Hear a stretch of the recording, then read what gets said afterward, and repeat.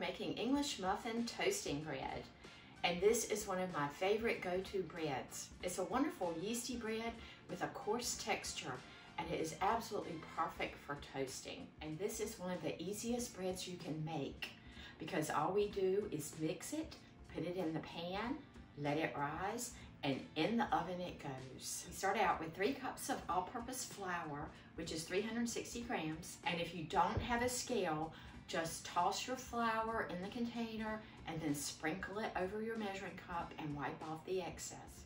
We add 1 tablespoon of sugar, 1 tablespoon of instant dry yeast, 1½ teaspoons of table salt, and 1/4 teaspoon of baking soda.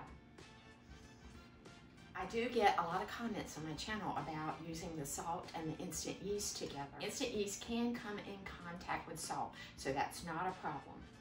We combine 1 cup of milk with 1/4 cup of water and 2 tablespoons of oil. I'm using olive oil. You can use either olive oil or vegetable oil or some melted shortening.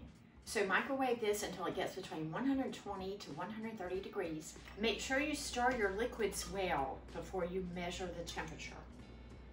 I microwave this for about 2 minutes. So if you don't have a candy thermometer, you don't need to stress over it.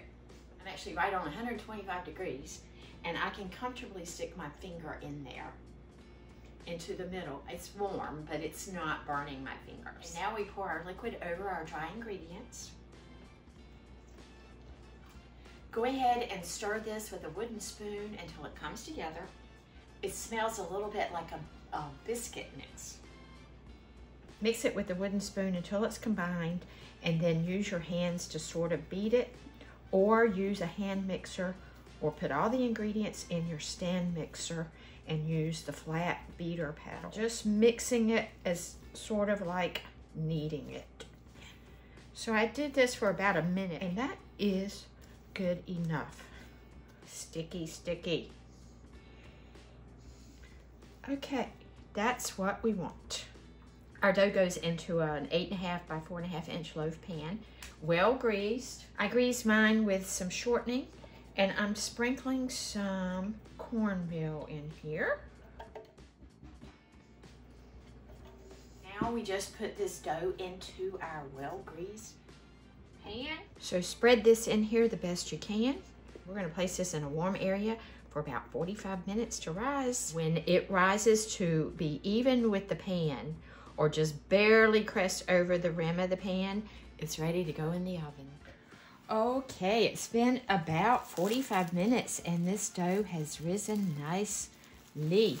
When you look at this pan at eye level, you want your dough to be about even with the rim, no more than 1/4 inch above that rim.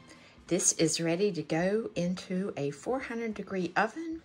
My loaf baked for exactly 22 minutes. You want to remove this after it's turned golden brown. 22 to 27 minutes. If you have a thermometer and you want to be precise, the temperature should read 190 degrees in the center of the bread. We're going to let this loaf sit for 5 minutes in the pan, then we'll turn it out to cool completely. Now I've let this cool in the pan for about 5 minutes. I'm going to turn it out onto a cooling rack. That is such a beautiful loaf of bread, and it makes wonderful toast. This English muffin toasting bread is absolutely delicious.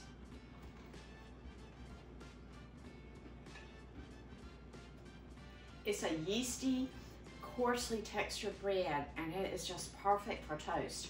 If you're someone like me who eats toast for breakfast every day, you will love this.